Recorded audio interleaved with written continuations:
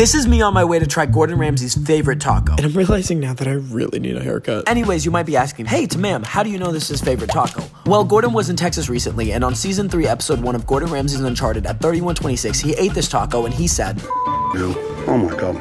That is incredible. And that taco was made by none other than up-and-coming chef Emmanuel Chavez, who just happens to have one of the best restaurants in America right here in Houston. So I drove 30 minutes to his restaurant called Tammam, or is it Tatemo? That sounds more Spanish. Either way, that's where he makes his tacos by mashing up maize into tortillas. And after ordering my tacos, I noticed a familiar face in the kitchen, or I guess he noticed me. Then, on Saturday, February 11th at 12:22, I tried Gordon Ramsay's favorite tacos, and I said, it literally tastes like blue popcorn, but not really. I don't know how to explain this, but this is amazing. I don't even like corn tortillas. This is so good.